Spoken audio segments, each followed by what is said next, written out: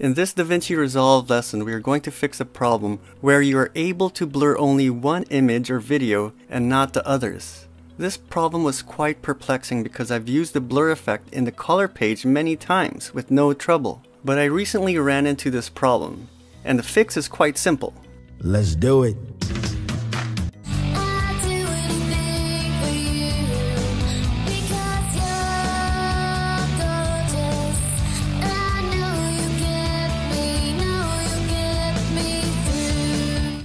Okay, so this is the project I was working on when I ran into this problem, and this has many layers, 7 video tracks, so a lot of things going on. Okay, so for example, I want to blur this section right here, so I would go to the color tab. This is the window, make sure it's highlighted, and click the square. Okay, position that where you need to blur. Okay, that's fine. Then click the blur tool right here. Raise the radius all the way up, and nothing is blurring. This area should be blurring right now. So that's a problem. Whatever was in the square normally will blur when you raise the radius up all the way, but it's not happening.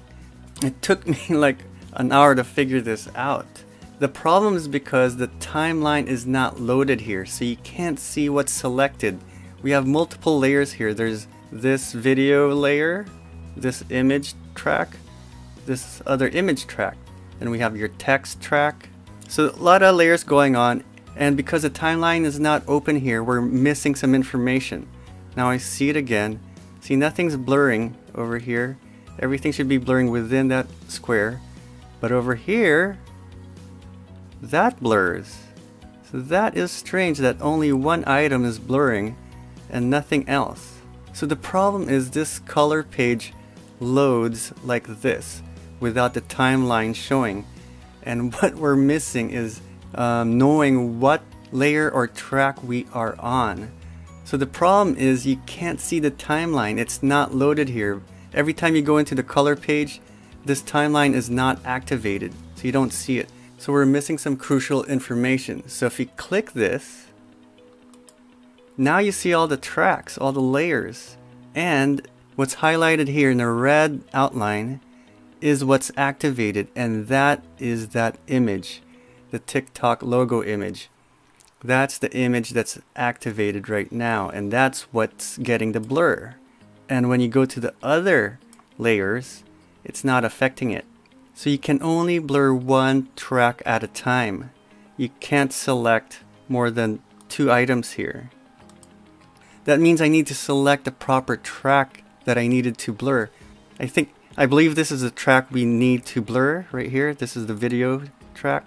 This is the proper track we want to blur. This is the specific segment that I'm introducing the blur on.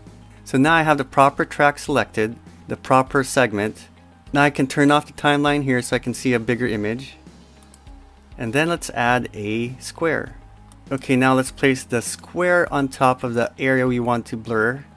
Click the blur icon here, raise the radius, and there you go. Now I can blur this section here.